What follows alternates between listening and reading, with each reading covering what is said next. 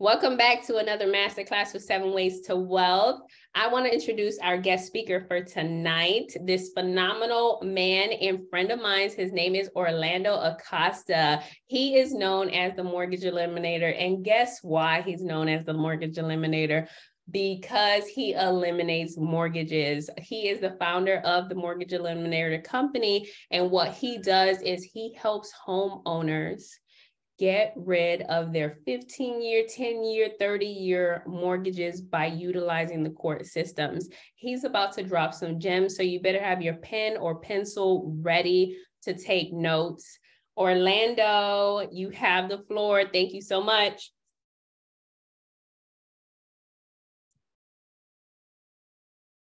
Orlando, you on mute. All right, my bad. Can y'all hear me now? Yes, we can hear you. All right, so this is what it is. My name is the Mortgage Eliminator. Y'all all know me on IG. Tonight, I want to really do a deep dive into your contracts. I want to tell you the difference between bilateral versus unilateral contracts. I want to break down the aspect of how to credit, how you finance the transaction, and different things of that sort. So I want to go into that in a deep dive, and I'm also going to tell you an unknown secret that the banks don't loan you anything. Quiet as kept. They don't loan you anything. You're actually giving them permission to make money off of you. So, but what we're going to do for the next 20 minutes, I want y'all to understand what the element is from the system that, how the whole system began. So I'm gonna have a video running that's gonna break down the whole financial system from how the banking system creates the currency.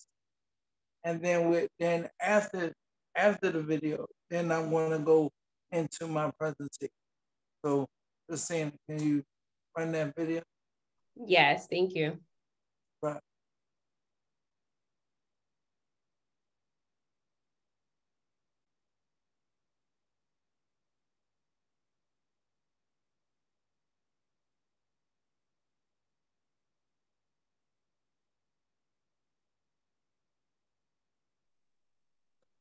Can you put the volume on? Of faith there is. How money is created, the policies by which it is governed, and how it truly affects society are unregistered interests of the great we can hear it. Population.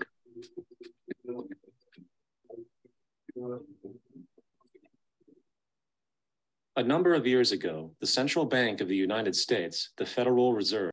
What is the advice that you generally get? And that is inflate the currency. They don't say debase the currency. They don't say devalue the currency. They don't say cheat the people who are saved. They say lower the interest rates. The real deception is when we distort the value of money. When we create money out of thin air, we have no savings, yet there's so-called capital. So my question boils down to this: how in the world can we expect to solve the problems of inflation, that is the increase in the supply of money, with more inflation? Of course, it can't. The fractional reserve system of monetary expansion is inherently inflationary. For the act of expanding the money supply without there being a proportional expansion of goods and services in the economy will always debase a currency.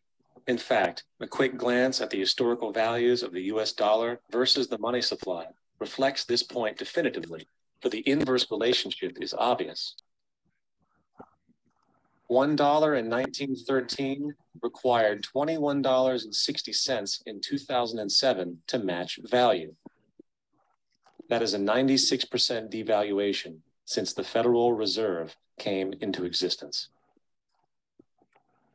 Now, if this reality of inherent and perpetual inflation seems absurd and economically self-defeating, hold that thought, for absurdity is an understatement in regard to how our financial system really operates. For in our financial system, Money is debt, and debt is money. Here is a chart of the US money supply from 1950 to 2006.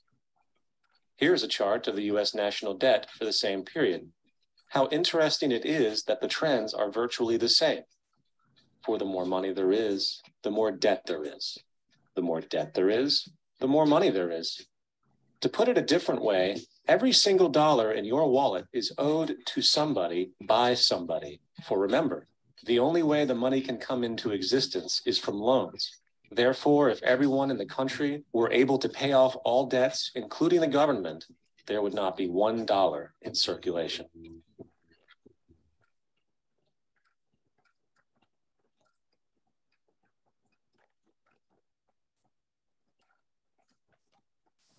In fact, the last time in American history the national debt was completely paid off was in 1835, after President Andrew Jackson shut down the central bank that preceded the Federal Reserve. In fact, Jackson's entire political platform essentially revolved around his commitment to shut down the central bank, stating at one point, "The bold efforts the present bank has made to control the government are but premonitions of the fate that awaits the American people, should they be deluded into a perpetuation of this institution or the establishment of another like it." Unfortunately, his message was short-lived, and the international banker succeeded to install another central bank in 1913. The Federal Reserve. And as long as this institution exists, perpetual debt is guaranteed. Now, so far we have discussed the reality that money is created out of debt through loans. These loans are based on a bank's reserves, and reserves are derived from deposits. And through this fractional reserve system, any one deposit can create 9 times its original value, in turn debasing the existing money supply, raising prices in society. And since all this money is created out of debt and circulated randomly through commerce, people become detached from their original debt, and a disequilibrium exists where people are forced to compete for labor in order to pull enough money out of the money supply to cover their costs of living. As dysfunctional and backwards as all of this might seem, there is still one thing we have omitted from this equation. And it is this element of the structure which reveals the truly fraudulent nature of the system itself: the application of interest. When the government borrows money from the Fed, or when a person borrows money from a bank, it almost always has to be paid back with accrued interest. In other words, almost every single dollar that exists must be eventually returned to a bank with interest paid as well. But if all money is borrowed from the central bank and is expanded by commercial banks through loans, only what would be referred to as the principal is being created in the money supply. So then, where is the money to cover all of the interest that is charged? Nowhere. It doesn't exist. The ramifications of this are staggering, for the amount of money owed back to the banks will always exceed the amount of money that is available in circulation. This is why inflation is a constant in the economy, for new money is always needed to help cover the perpetual deficit built into the system, caused by the need to pay the interest. What this also means is that mathematically, defaults and bankruptcy are literally built into the system, and there will always be poor pockets of society that get the short end of the stick. An analogy would be a game of musical chairs, for once the music stops, somebody is left out to dry. And that's the point. It invariably transfers true wealth from the individual to the banks. For if you are unable to pay for your mortgage, they will take your property. This is particularly enraging when you realize that not only is such a default inevitable due to the fractional reserve practice, but also because of the fact that the money that the bank loaned to you didn't even legally exist in the first place. In 1969, there was a Minnesota court case involving a man named Jerome Daly, who was challenging the foreclosure of his home by the bank which provided the loan to purchase it. His argument was that the mortgage contract required both parties, being he and the bank, each put up a legitimate form of property for the exchange. In legal language, This is called consideration.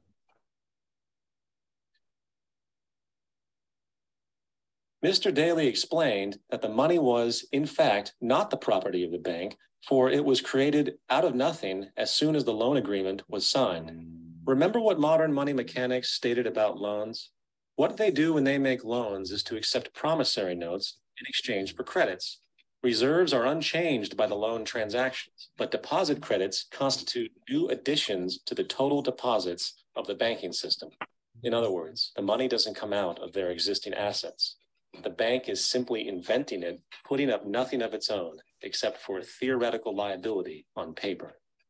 As the court case progressed, the bank's president, Mr. Morgan, took the stand, and in the judge's personal memorandum, he recalled that the plaintiff, bank's president, admitted that in combination with the Federal Reserve Bank, did create the money and credit upon its books by bookkeeping entry. The money and credit first came into existence when they created it. Mr. Morgan admitted that no United States law or statute existed which gave him the right to do this. A lawful consideration must exist and be tendered to support the note.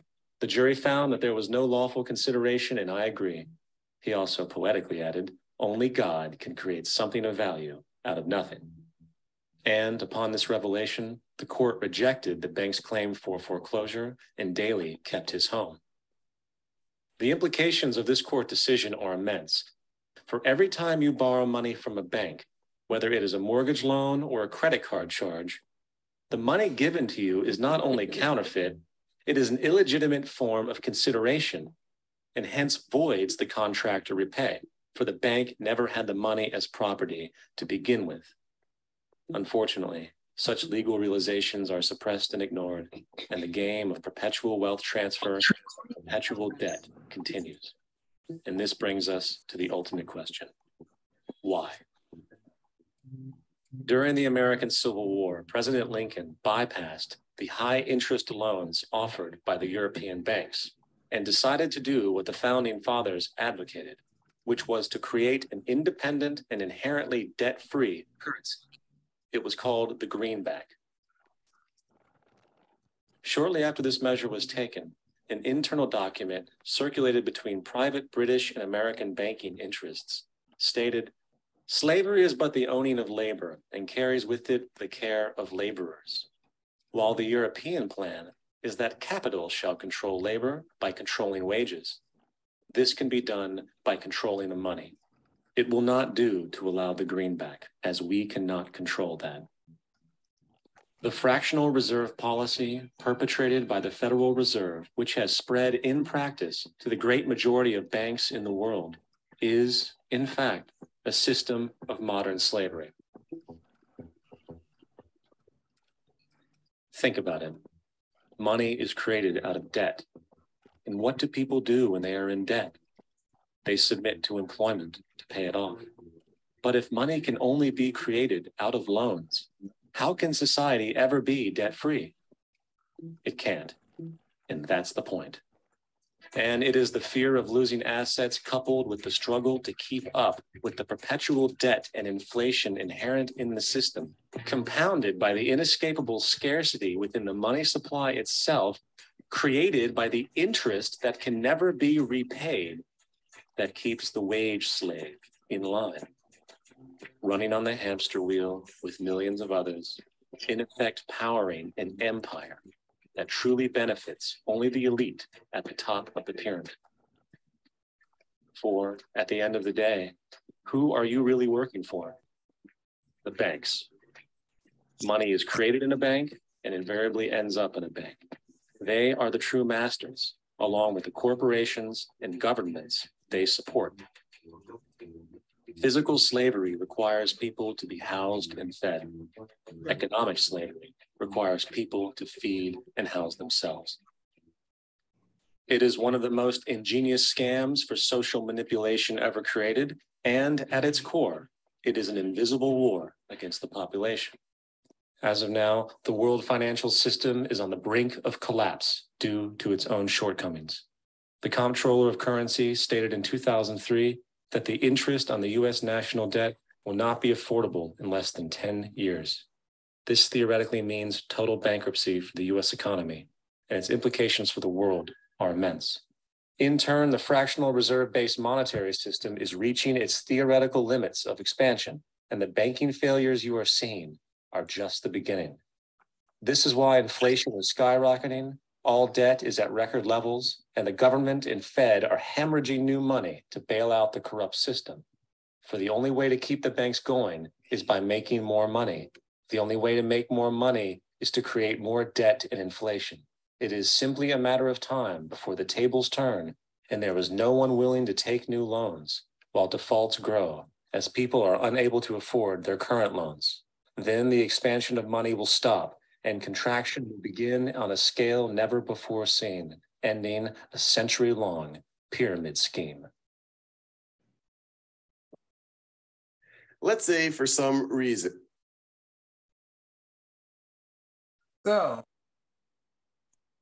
So with that being said, now y'all saw what they were talking about with the bank. So now I'm going to do this presentation, but this is going to be an interactive presentation because I want y'all to go through this whole presentation with me because I want y'all to understand what this means. So I want each one of y'all to come on mic, and when Christina puts up the presentation, I want y'all to read it. Then we're going to break every section of this down. So I want, because at the end of this presentation, I want everyone to really fully understand every piece of this presentation. Because I want y'all to be clear on everything that's being said and presented. Christina, can you put that up there? Yes.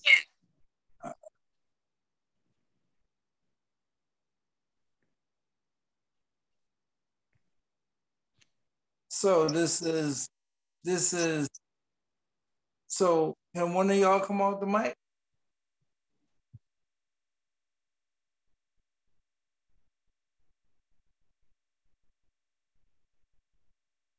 Can one of y'all come off the mic? Yeah, I hear some people off of mute. All right. Who wants to go through the slide with me, and we can break this down for the class? Who's willing to do that?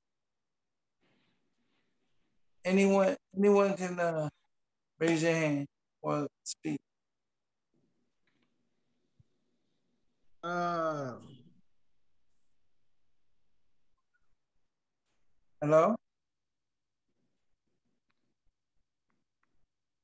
Who was that, Christina? I'm not sure, but they probably don't know what they're getting themselves into. So they're probably not going to sign up for it. Well, Christina. Yeah. So can you break this down so that way I can break it down for the class? I was trying to get one of the class members to do it. But... Hello? Yeah. You want to come on, Mike, and Yeah, I might be dragging a little bit because I'm a little tired, but I like this kind of stuff, so that's what's up. All right. So Christina, go to page 1, Christina. Okay. All right. So this is what we're gonna break down. So can you break down the content? Okay, you got an agenda. 1 is unilateral contracts. 2 is bilateral contracts. 3 is what is a creditor, and 4 is banks can't lend. So this is what we're gonna break down. Now we're gonna go through this, and each one of y'all, I want y'all come on mic, and then we're gonna break it down by section, and then I'm gonna explain it in detail. So can we go to the first page, Christine? Read that for me, sir. Okay, hold on. Unilateral contracts. Contracts where one party makes another party an offer to perform an act, and assent is promised by performing the act. 2, contracts where one party has an enforceable obligation. Right. So unilateral contracts are one-sided contracts that play favoritism to whoever presents you the contract. So like in that video, they were talking about banks. So any contract that you sign, like when you're talking about a mortgage, when you're talking about credit card, whatever, that's a unilateral contract that pays favoritism to the company itself. So, Christina, slide two. Can you continue reading, sir? Okay, here we go. Bilateral contracts. In a bilateral contract, two parties each promise to perform an act in exchange for something else. Now, go ahead. Okay. It is the most prevalent type of contract. When most people think of contracts, they are thinking of bilateral contracts. In the reciprocal agreement, in a reciprocal agreement, each party is agreeing to offer something and to get something in return, such as offering money in exchange for service. For a bilateral contract to be legally binding, there has to be a record that the terms were agreed upon by all parties, which usually come in a signed document. Now, think about that. Think about that. It takes two parties. It takes two parties to make a valid contract. Between two. So I want you to start thinking, how many contracts do you enter into every day, but it involves two individuals? Think about it. And then while you're thinking about that, we're going to come back to that. We're going to do a deep dive. Can we go to slide 3? And that also, well, you want me to just, I had something to say, but I'll wait. All right, yeah.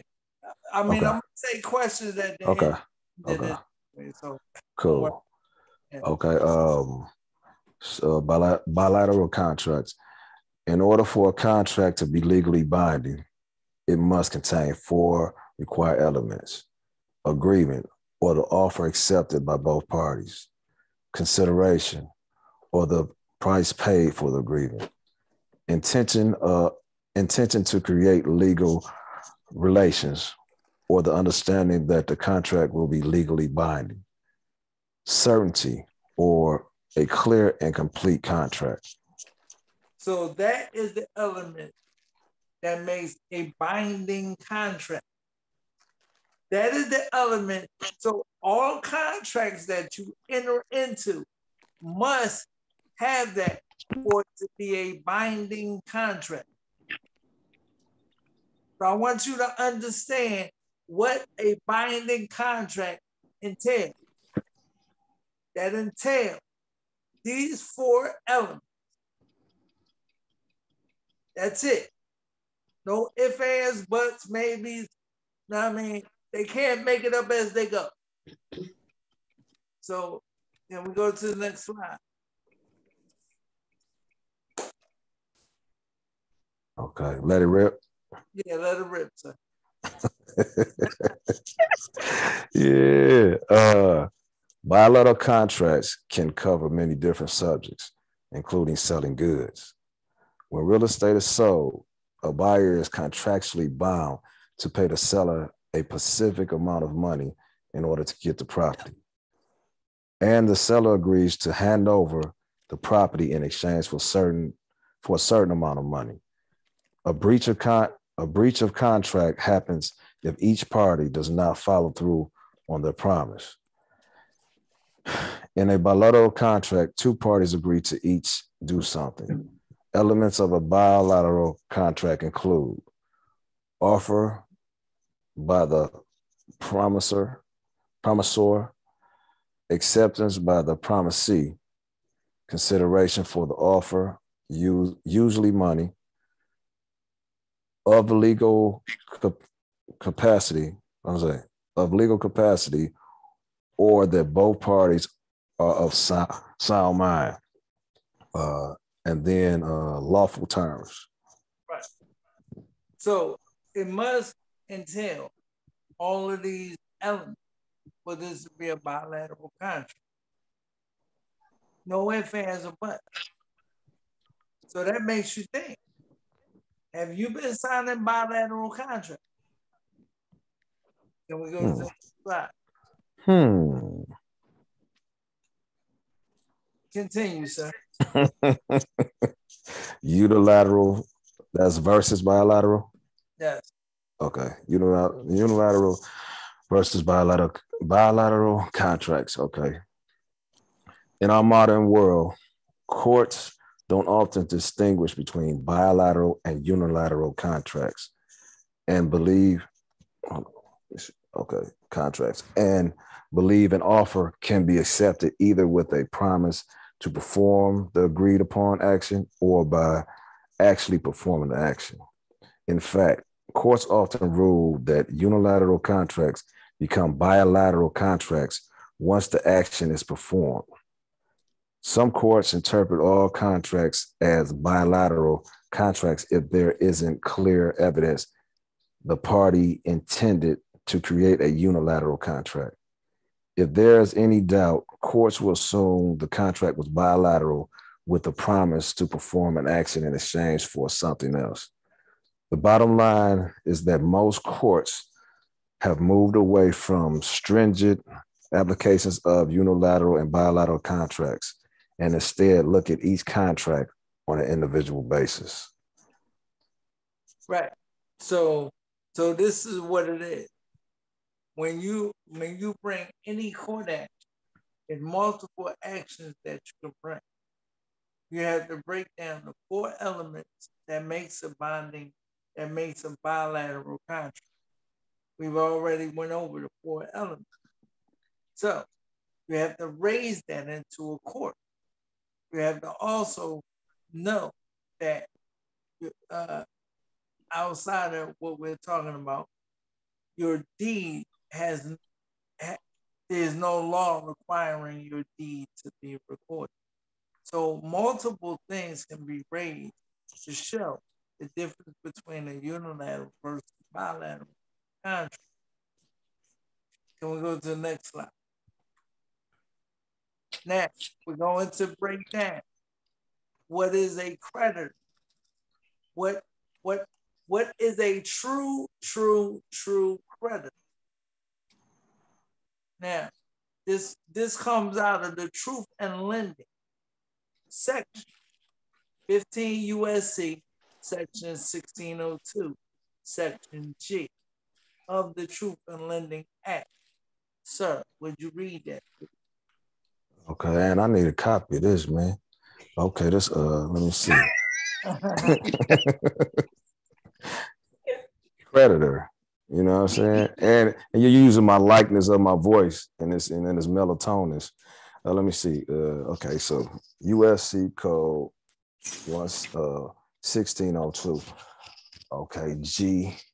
The term creditor refers only to a person who both, 1, regularly extends, whether in connection with loans, sales of property or services, or otherwise. Consumer credit, which is payable by agreement in more than 4 installments, or for which the payment of a finance charge is or may be required. And 2 is the person to whom the debt arising from the consumer credit transaction is initially payable on the face of the evidence of indebtedness, or if there is no such evidence of indebtedness by agreement. Notwithstanding the preceding sentence, in the case of an open-end credit plan involving a credit card, the card issuer, and any person who honors the credit card and offers a discount, which is a finance charge, are creditors. For the purpose of the requirements imposed under Part D of this subchapter in sections 1637A, 5, 1637 A6, 1637 G7, 1637 B1, 1637 B2, 1637 B3, 1637 B8, and 1637 B10 of this title. The term creditor shall also include card issuers, whether or not the amount due is payable by agreement in more than 4 installments of the payment of a finance charge. Finance charge is or may be required, and the Bureau shall be regulation. Apply these requirements to such card issuers to the extent appropriate, even though the requirements are by their term applicable requirements to such card issuers, the extent appropriate, even though the requirements are applicable. Okay, I read the thing, my fault. Only to creditors offering open-end credit plans. Any person who originates 2 or more mortgages, so my eyesight kind of off a little bit. 2 or more mortgages referred to in subsection AA in any 12-month period, or any person who originates 1 or more such mortgages through a mortgage broker shall be considered to be a creditor for purposes of this subchapter. The term creditor includes a private educational lender, as that term is defined in section 1650 of this title for purposes of the subchapter. Stop right there. Private educational lender. So in that definition, who do y'all think is a private educational lender?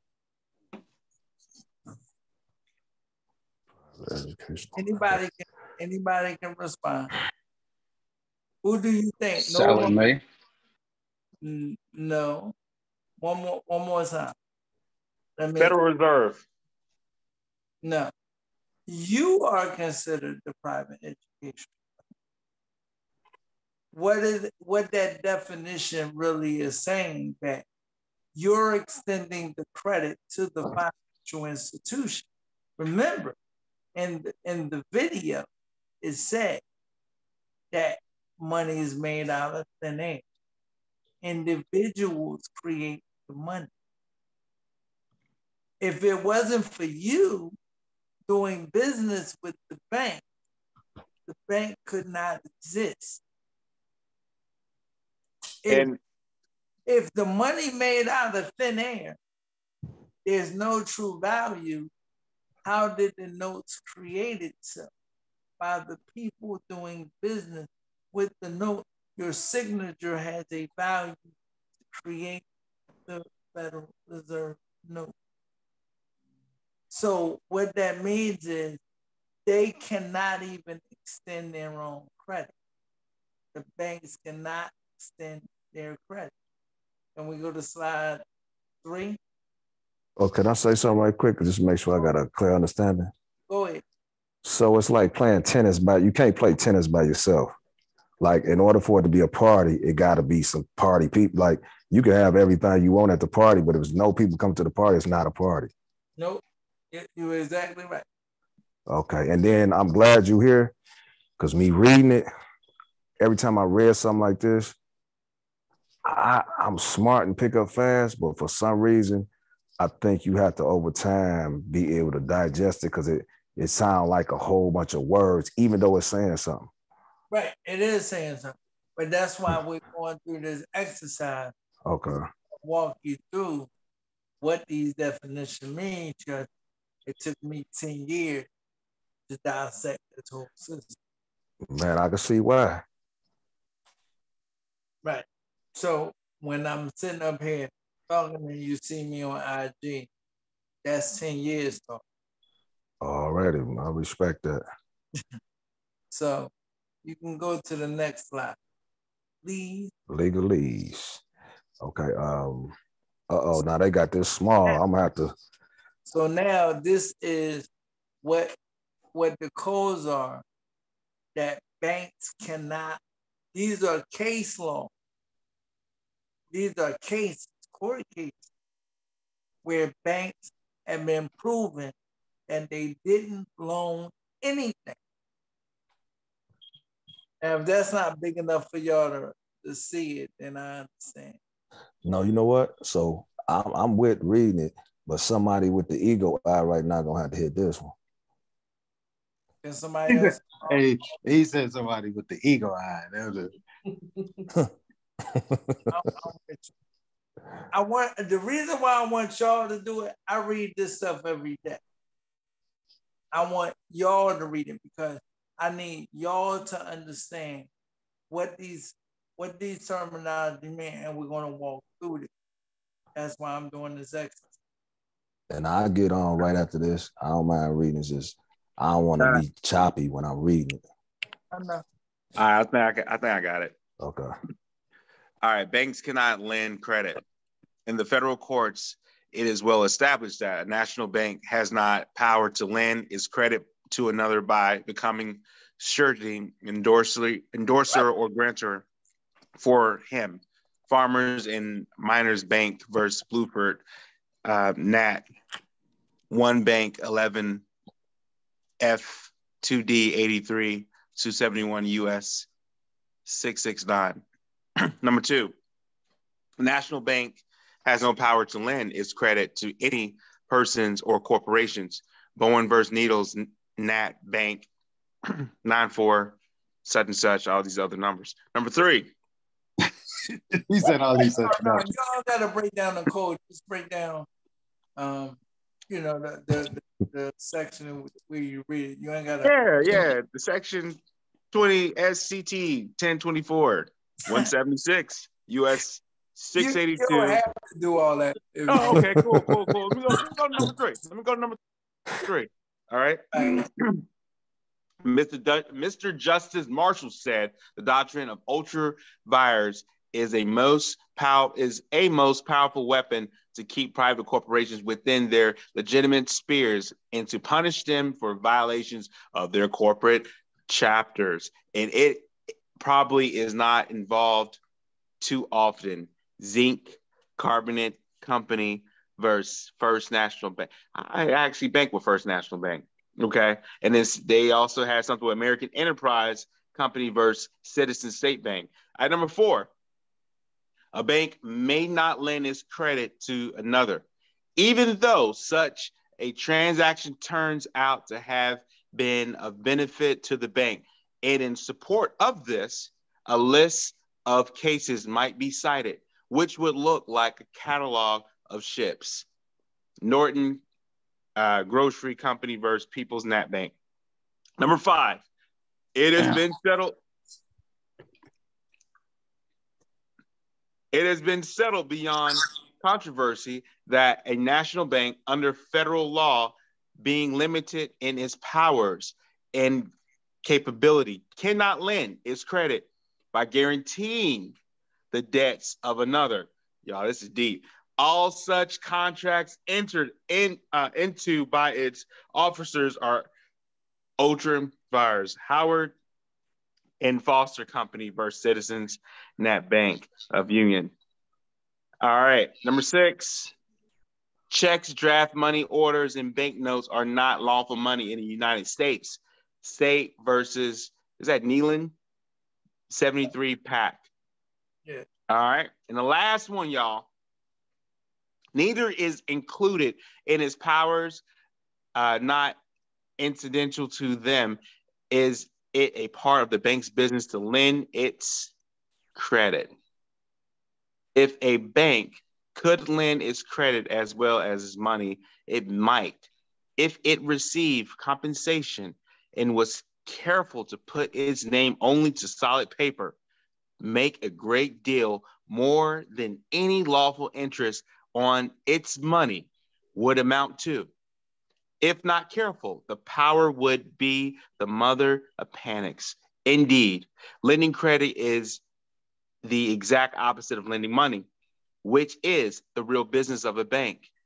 For while the latter creates a liability in favor of the bank, the former gives rise to the liability of, and it stopped off there. Yeah, it wouldn't allow me to. It cut off. Yeah, it was getting good, man. It was getting good. But now you see what I'm speaking of. And these are laws. These are laws. This ain't made up. These are laws. So the reason why I'm doing this too is to talk about mortgages, but it's also to take the veil off of the system. To take the veil off the true aspect of the system. So when you go into a bank and they say, you owe us, now you have actual laws that say how I owe you. How I owe you. You literally read it here, right here in this section. Banks can't loan you nothing. You're loaning to them. For them to make money off of you. Orlando, I have a question. All right. Go ahead. So say I want to get financed to buy like 1,000 units, right? Mm-hmm. And after I did like 20 of these, like, I'm not paying you back, I don't owe you nothing. Will I be on a do not lend list? How you gonna be on the do not lend list and you lend every time you put your signature on that has $1 million value? You tell me. So will I ever run out of money for the $1 million? $1 million, they need your signature to create the note. Whoa. You the walk-in bank, every last one of you. How you gonna run out? It's unlimited. It's unlimited at all. Each one of y'all need to be walking, asking where my black card is. Where my black card at? Can you go to the next slide, Christina? I think that's it. So yeah. So with that being said, that was presentation. So I'm open for any question y'all may have. Man. Well, okay. First, that short snippet, because I know it's never ending when it comes to the information. I need that. If I can get that, it'll be beautiful. But then outside of that, so this applies across the board for any and everything. Yes. So with that being the case, because I guess how I'm saying it is, we really being played and bullied in the whole nine. What would be the best way to go about it when you go into these different institutions and situations to stand 10 toes down and make sure that it's respected? First and foremost, you say to them before you enter into any contract, bank, school loan, mortgage, whatever. By the way, what kind of contract am I entering into? Is it a bilateral or unilateral? Oh, we don't know, sir. Well, I need for y'all to find out before I sign anything. Right. Because guess what? They got to make money off of you because your signature is valued at about $1 million. So when you go get a mortgage is an investment contract. It's not a real estate contract. Okay. So there's no law requiring your deed to be recorded. So when they have you sign over, when they have you sign the deed of trust, that's when you own the house, right there with the deed of trust, where you transfer the rights over in when you sign the mortgage. Because you see how on your deed where it has the bank name and then it has the when it has the the bank's name and your name. Well, when they have you sign the mortgage, that's a double closing. I'll tell you that. So if they don't give you full disclosure of what kind of contract it is, or what's going on with the transaction as the transaction is occurring, as soon as you find out this information, you can challenge every little bit of it, because guess what? The state takes control of the property. It's not your mortgage. It's not your mortgage. It's your state. The state takes ownership when the deed is recorded. But the deed doesn't have to be recorded. It should have been mailed back to you, but it wasn't. That's called deed fraud. Because the attorney records it, and the only reason why the state records it because they get it under three tax categories: residential, commercial, and agricultural. And your houses are not residential or private dwelling. Residential is a commercial term. So the reason why they get taxed is because they have it listed as a commercial property when it's supposed to be a private dwelling. That means it was never supposed to be recorded. And these are the caveats that we beat them in court every single time. We'll never lose. Next question. Orlando, can you go through like what the process looks like in order to get your mortgage eliminated? I know a couple of people on this call got mortgages. Well, I'm not going to throw out I'll throw out the process, but I don't want to get people confused in what I'm saying, because right. All right. So just in the nutshell, what we would do is we would put the mortgage company on the. We would send them correspondence, and we would also put the county recorder on notice and the first attorney, the first attorney that recorded, and different things of that. And then there's the whole other process we do. But those are the logistics of we put everyone on notice that had something to do with it. The main key elements that would be the attorney, law firm, the state, and different things of that. Because the state is the one that's actually owning the property and whatnot. So your mortgage companies are only running, they're only the front face for, they're like the shield, because the state is owning the property when it's recorded. So they're running interference. If anybody knows about football, they're like running the interference for the state, because they know, the state knows that if most people find out who actually is in control of it, y'all would be having the state in court like tomorrow. Yeah. Like that 2008, the 2008 bubble, I'm behind. Nobody should have lost their house. Nobody. Because the state owned all those houses. It wasn't the mortgage company. It was the state that they lived in. And if they just sued them, it would have stopped every foreclosure.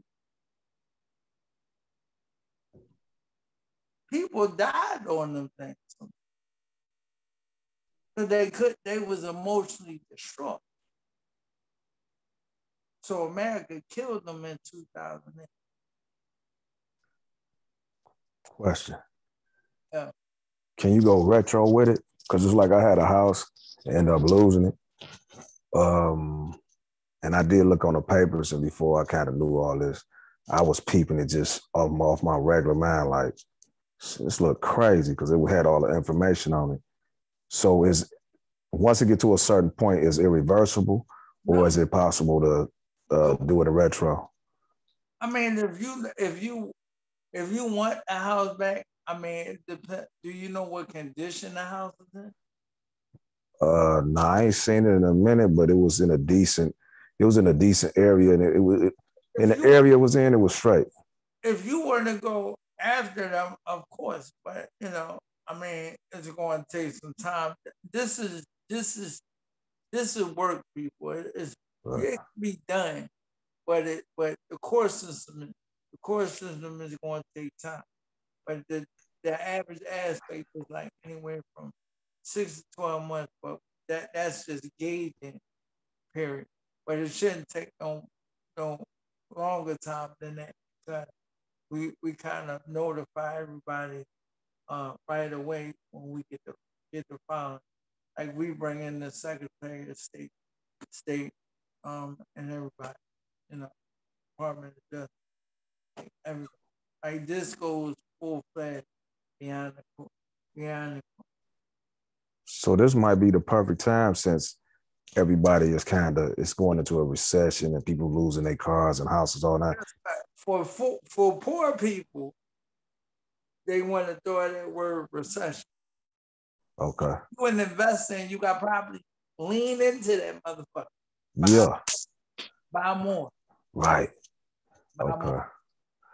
So would this be a perfect time not only to lean in, but to like how I lost the house? Would it be a good time to lean into that motherfucker? Yeah. Okay. I need to get with you in some kind of way then. All right, well, you can back channel me. Back channel. Oh my gosh. I'm gonna put Orlando's Instagram on in the chat if you guys don't already have it. So I know somebody else got, because he been asking buku questions. So I know somebody else in this room got questions. I'm actually curious. I want to know about does this work for credit cards and stuff like that? Like credit cards and like utility companies and stuff like that?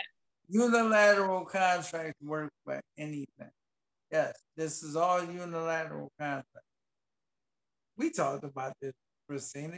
Oh yeah, I know. We talked about it. I'm just I'm ready to stop paying my electricity. So what's up? Hey, what's up? I don't want the lights to get cut off though. No, but you gotta. So what I need to do with the utility companies?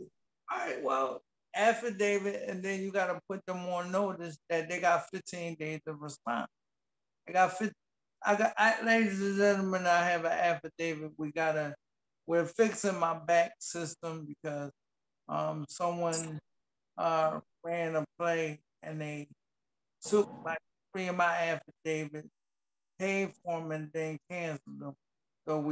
So Stripe has now played with my account and whatnot. So I'm trying to get that adjusted. So it just literally happened like 2 days. Somebody borrowed them and then they canceled them, and then so they basically hustled their way to get the affidavit, paid them, and then said they got hacked, their credit card got hacked. But that's a whole different. Do you want me to put the link to the affidavit in the chat? Well, yeah, but I wanted to. I mean, I'm matter of fact, how many people in here? How many people? 14. 14. All right. But Christina, this one I'm gonna do. All right. Well, give them all 14 affidavits. You want me to send everybody the affidavit? Go ahead. 14 affidavit. Okay, Orlando. Thank you, sir. No Wow, problem. that's a blessing. I never seen you did this before. Wait So a hold on, minute, we about to have Orlando. no more light, no more water, no more gas bills. Wait a minute, I'm like shocked Oh right man, now. I'm like, is Orlando he using his X-Man powers. He right? saving the day. Sheesh. Okay, y'all. Let me drop this this in here. So with that, I'm gonna get on a call with y'all to explain and walk y'all through how to fill out the application. So all y'all just send me a DM to my Instagram and we can do it. Now, since I dropped that though, since I dropped it, y'all promoted to other people to go buy. Exactly. How much you selling them for, Orlando? 1,000.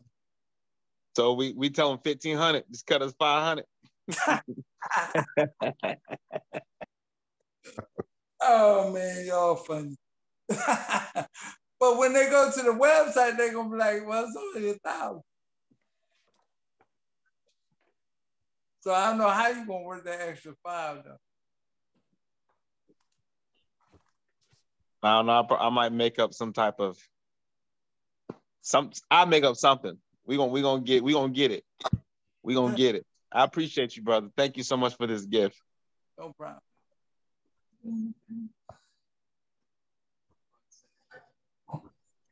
Orlando. Orlando, I have a question. Go ahead, sir. So let's say if my mortgage is paid off and let's just say that it's worth roughly, let's just say 300K. Can I then go back and Yes, follow these procedures to yes, get my money? you gave them extra money. That mortgage was already paid when you was at closing. So essentially, can I get the money back that I paid or just the value of the property? Yes, no, you get the money back you paid. Plus they owe you damages. So. Okay, thank you. I appreciate it. No problem. Okay, I dropped the affidavit in there. Now I'm dropping.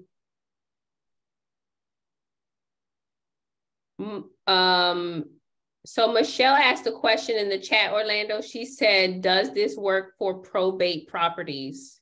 Oh, it should have never went to probate. They ripped you out by going to probate. I mean, as you see, they never gave you anything, so why would it go to probate? Yeah. If the banks don't loan you money, it should have never went to probate. The original owner passed away, so she's in probate with a property. Okay, well, get it out of probate. It don't need to be there. And you can get it removed out of probate. Really? They don't have no legal authority. The deed was illegally recorded. The deed was illegally recorded. This is private property. This is a private dwelling. Nobody needs to be going to probate. It's illegal to go to probate unless you're using that property for commercial use. But they have it classified as commercial use, and it is illegal if you are using it as a private dwelling, which it is, and it is illegal. Probate is illegal, period. Wow, I did not know that. Probate is illegal. If you're using it and it's not a commercial property, the only people that need to be going to probate is all commercial property. That's it. Oh, okay, I get it now. So they, on purpose, they mislabeling it. It's a private dwelling, but they mislabeling it on purpose as a commercial property. For tax reasons. Yes, you want your money. Okay, listen, we just watched that video that you showed us. Like, we are freaking slaves trying to pay off debt, like modern day slavery. Y'all already owned it from day one. Yeah, but see, that's the people who decided to still be asleep and stay in the system. Not I. Yeah, you definitely showed us a whole cheat code of how to exit the matrix. That video is definitely how you can unplug from the matrix. You know, I do have a question. So for my properties, will I have to go and request a variance to change the zoning since it's zone, like most of them, they're like zone like R4, R5 and such? Get with me and my partner, we do that. I mean, we don't need to try to figure it out. We've been doing it. We got one in California, New York, LA right now. We got one in Ohio. Just back channel me. We'll talk about everything, and then we can. I mean, get your property situated. Sounds good. Okay. Yeah, I don't know what back channel means, but I put Orlando's Instagram in the chat. Back channel this is not Clubhouse, but I put Orlando's Instagram. My bad. Back channel me on Instagram, y'all. He using different social media terminologies over here. We on Zoom, y'all. Worst behavior. My bad. So that's what's going on, y'all. So now I want y'all to think differently on everything you know about finance, everything you heard about finances. Now, I mean, you should not be thinking the same way when you go to work tomorrow. You should not be processing everything you hear same way tomorrow. And when you hear the word recession, you should be thinking differently now with the information you heard tonight.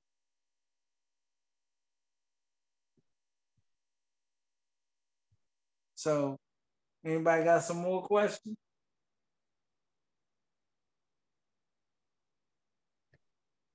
Everybody quiet? Yeah, so what's the play with the credit cards? Like, do we use this for the credit cards as well? Like this gift that you just, this Christmas gift you gave us? Listen, ladies and gentlemen, you use this for all contracts in the United States.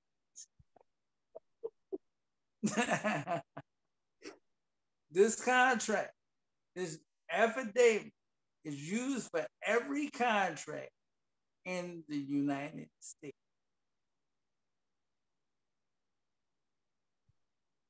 All right, you guys, I put it in the chat. So it's in a like a Word doc. Yes, car loan suit. Yeah. All contracts. I'm gonna say it again. All contracts, even student loan. Because guess what? There's a form called the SSA 89 form. If they don't get you to sign that form is that, I mean, they get approval before they run your social security number called the SSA 89 form. If they don't get your approval, that when they run that social, that was illegal. They need you to sign off.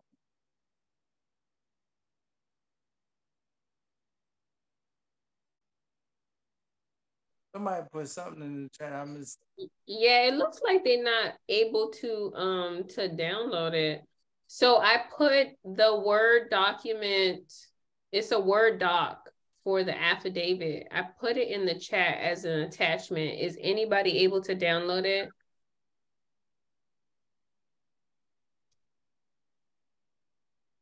So I see 2 no's. No. Nobody's able to download it. Since I gave it to you already. Christina's gonna she's gonna scan it into her system. Yeah. Probably tomorrow, and she'll send it to all of y'all. I'm gonna email blast all of you guys. Hold on, let me just see who's in here.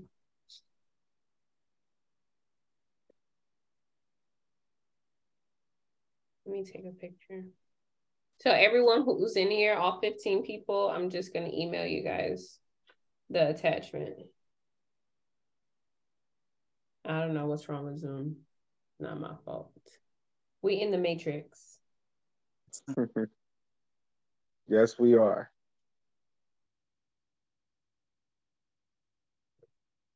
So what do we do after we send it to our credit card company? Well, you let them do what they need to do. Give them the 15 days and see if they respond. If they don't, then you start legal proceedings. But you don't send it. You don't send it to the average Joe Schmo that answers the phone. You gotta go find your underwriter. You gotta go find the CFO, the president, the vice president, because you're going to put them in the actual case.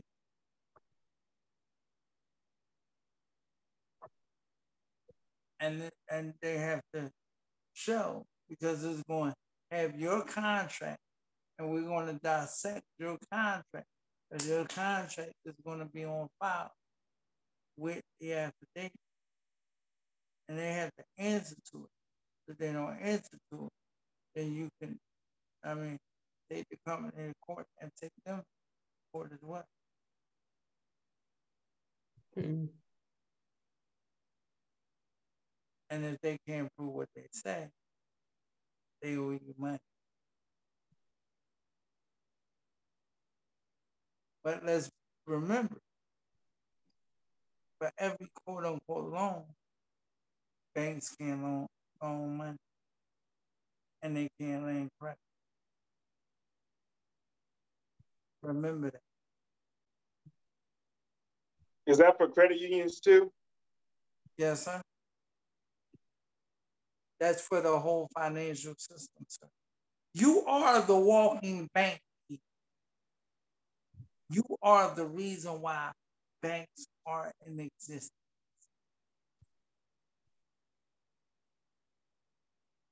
I never thought of that.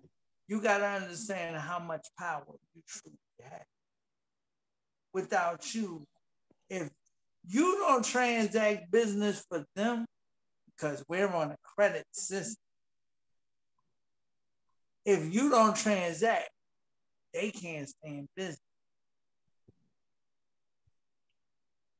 If everyone in this call, if it was 1,000 people and all y'all said today tomorrow, we all gonna call off today, what you think gonna happen to that company?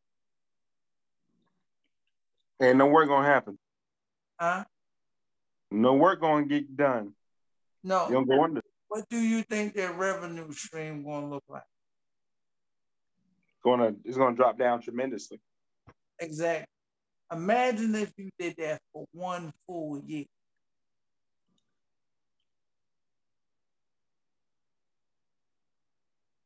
It would put them out of business. Same way with the bank. If y'all ran to the court and said, show me where y'all finance all the transactions in the United States, it would fold the banks like wet suits.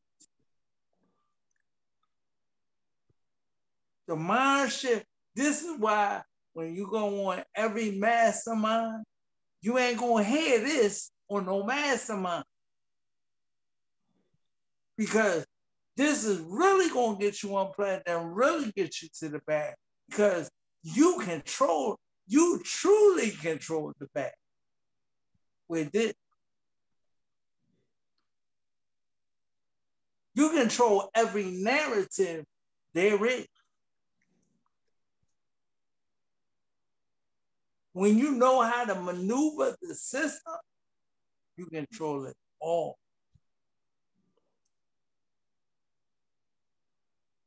It's not based on your economy. It's based on you understanding what type of system you're dealing with and what type of contract that you always enter into. And once you understand the concept of, wait a minute, all these contracts are unilateral and I'm financing it through my credit, that should click like, I never think about finances again the same way.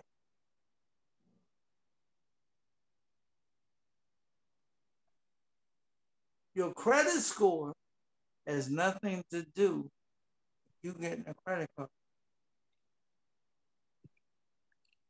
It's the information on the report based on getting that credit.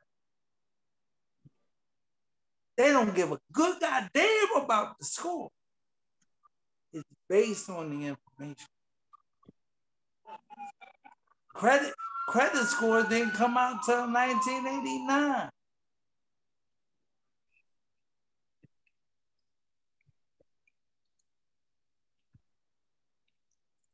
So it's the information in your reports that basically says, will you get that 500K? Will you get that $1 million alignment? Right?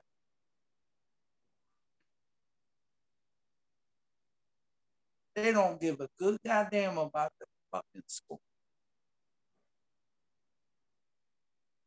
Because what were they doing before the score came out in 1989? FICO. That's when the FICO was introduced. They were still giving loans on handshakes.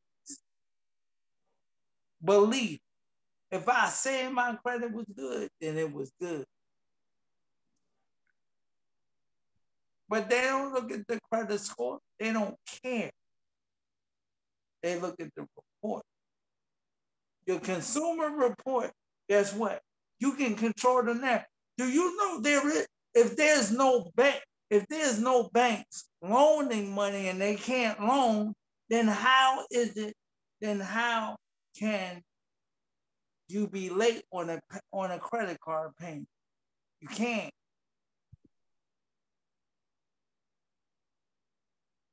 You control the outcome of what your report looks like. Do you know under 16 Truth in Lending Act 1666B, if they don't send you a payment or send you the statement in 21 days, then the whole shit is invalid? Because guess what?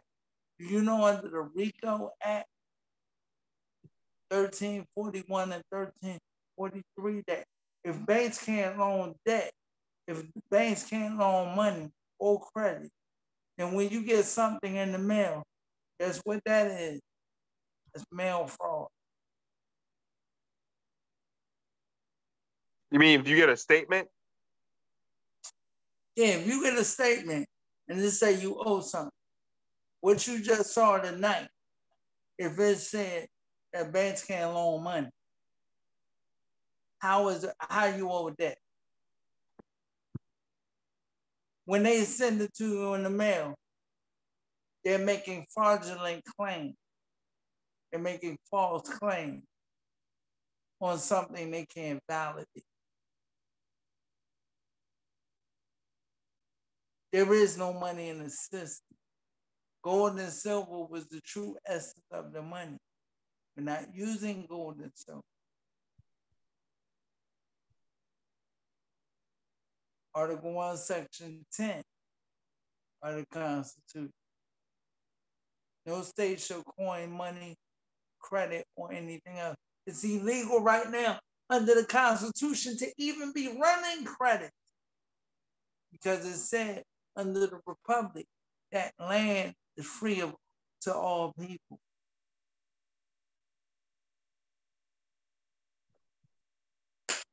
Come on, people. Shift the mind. Shift the mind. Be of the system, not in the system. I'm a person of the system, but I'm not in the system. You can control your narrative, how you move in this system, once you have the understanding and the knowledge.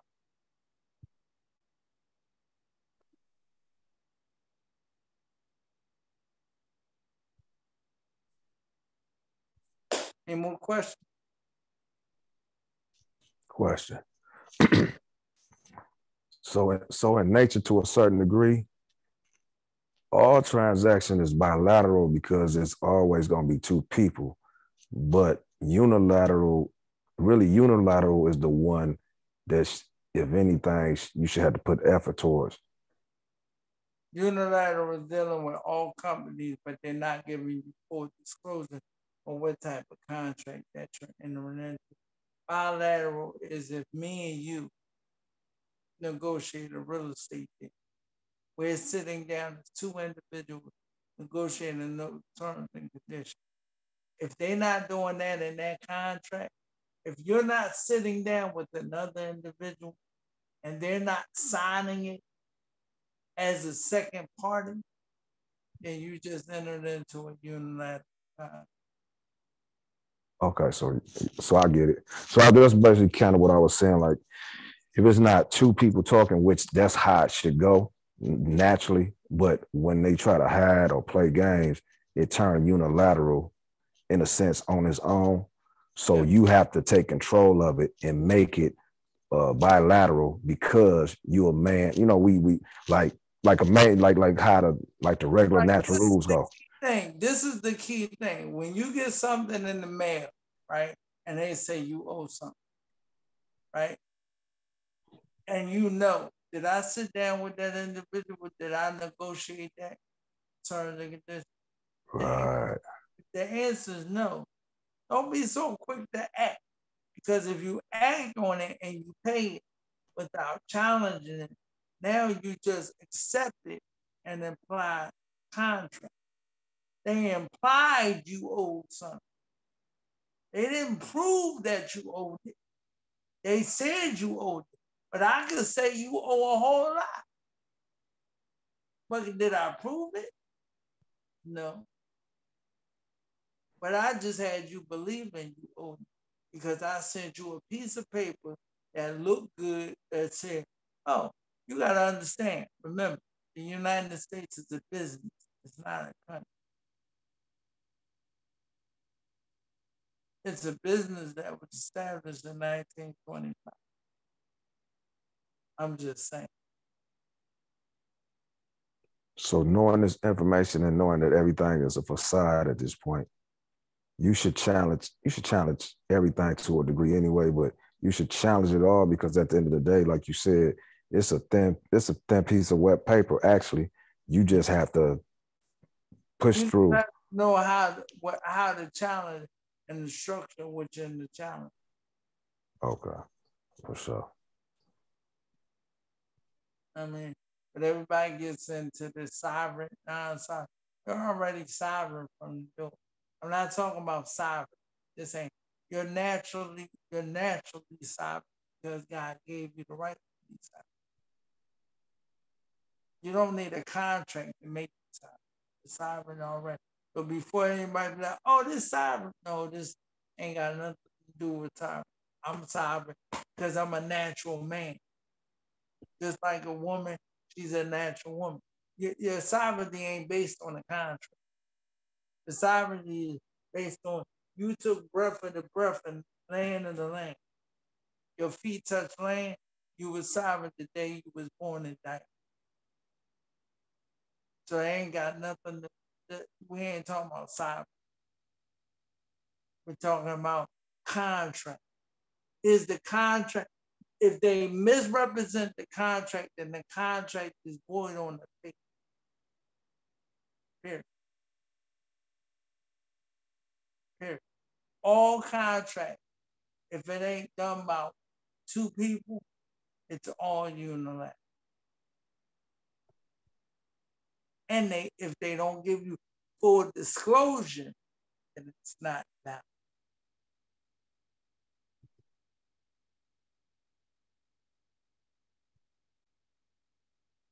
Any more questions?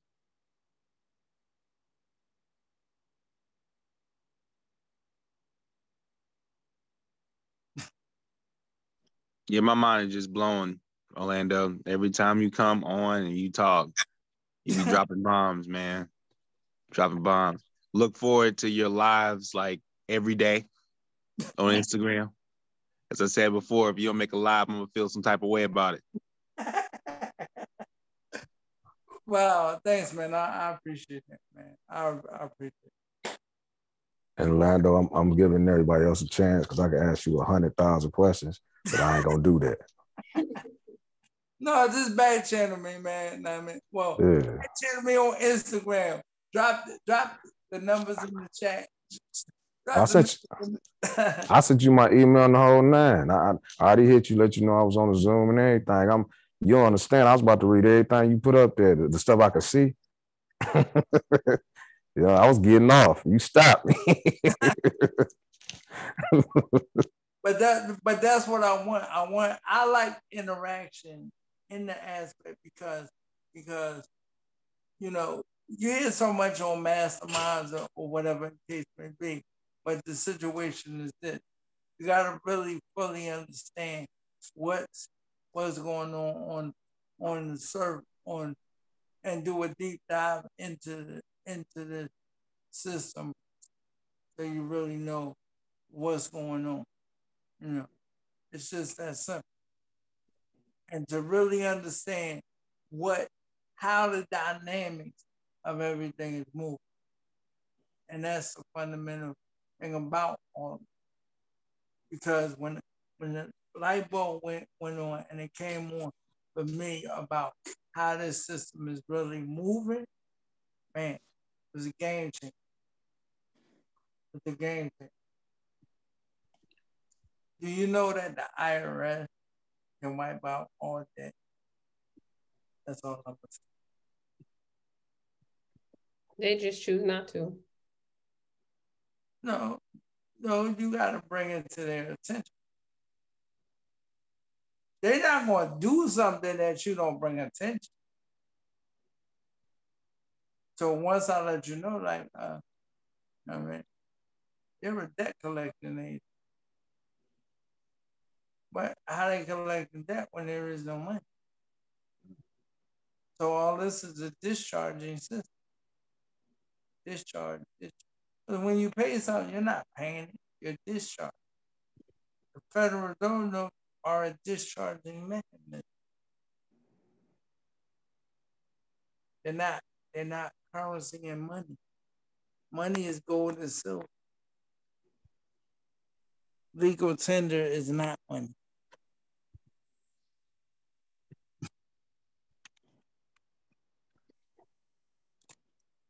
For every $100 bill is 17 cents to print.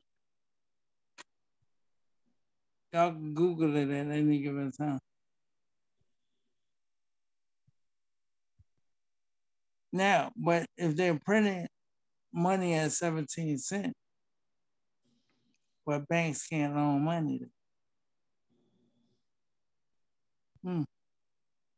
What an interesting caveat.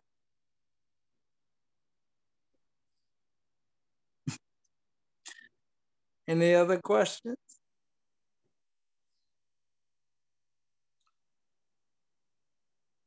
I think the room is speechless. Speechless, huh? They finally found out that they the creditor, right? They're the creditor. Yeah, y'all the walking bank. Now, I don't worry about my credit score. Listen, I'm gonna be honest with you. I had the 700 credit score. When I found out that the IRS paid for everything in this, all these was unilateral contracts, I started worrying about my score. Because it's not the score they worried about. It's the report. It's the report. Yeah, that's been proven too. Because sometimes people that got like I heard people that had got like 800, they still can't get loans because their profile is not right. So right. So there's a difference between the profile and the score. The score is dictated by the profile. I mean, how much sense do that make that you have an 800 score, but you can't get a car? That's crazy. because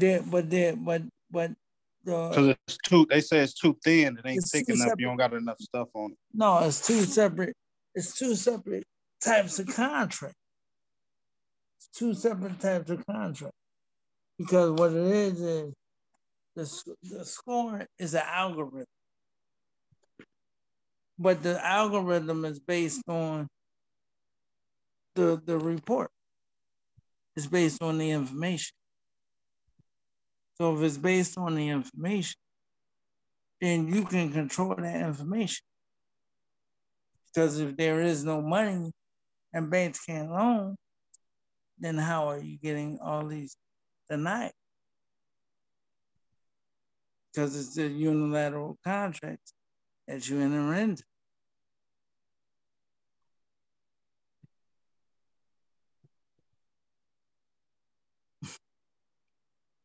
Any more questions? So when you go to the next mastermind and they be like, well, you gotta put up 50K to get this, and you can't get real estate without this. Remember this class. Remember this night.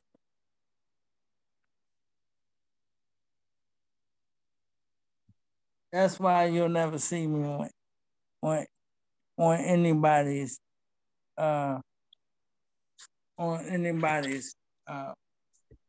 wood tour. Because I'm giving too much of the truth.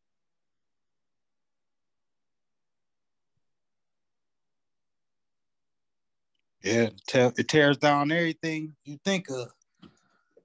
Yeah, sure do. Sure do. Because you already did everything. You already financed everything.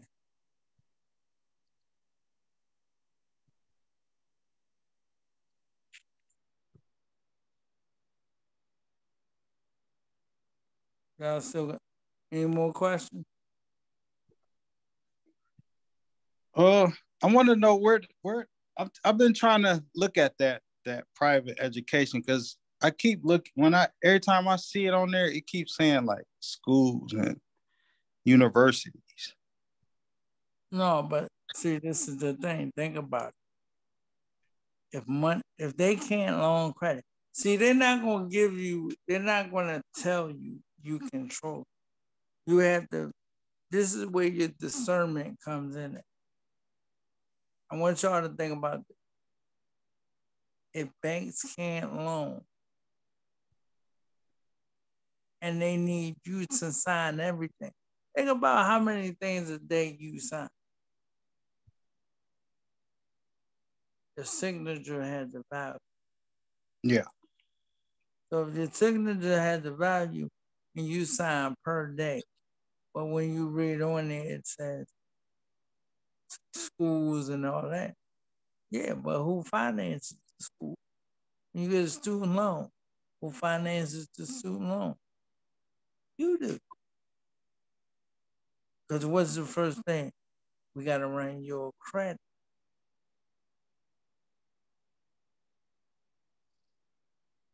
So your financing transaction of the loan. That's why you're a private educational lender. That's why when they say hard money loan, a private lender, we're all private lenders. We just have to know how to utilize.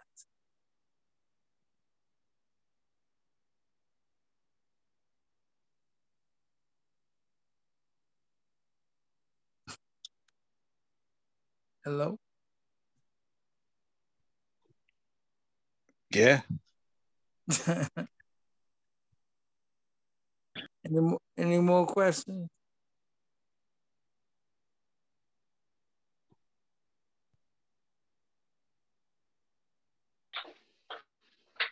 I know I don't have any questions, but I'm just like everybody else, just mind blown. And I just want to say I appreciate you for coming on and sharing. Yeah. Because I want y'all to think differently about everything that this system tells you. Everything. Same thing, car insurance, no different. No matter what y'all ask me in this chat, it's all gonna be the same thing. I know y'all can't believe it, but it's true. So that's why creating our own bank is probably the best way, just to borrow from ourselves. You're already doing that with Infinite Bank. Yeah. You can just cut out the middleman. That's the banks is the middleman. Because they're gonna make money off you. Because guess what?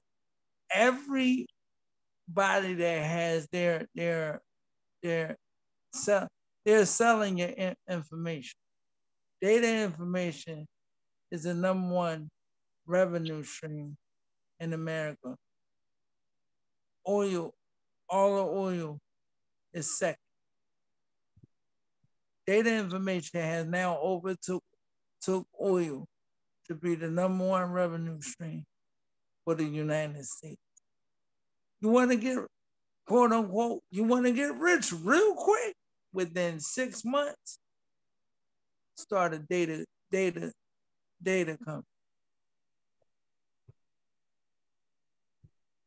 Do like a LexisNexis. Build the company like LexisNexis. Yeah. The government will, well, the corporation, let me not call it government, but the corporation will pay you billions of dollars for personal information on people.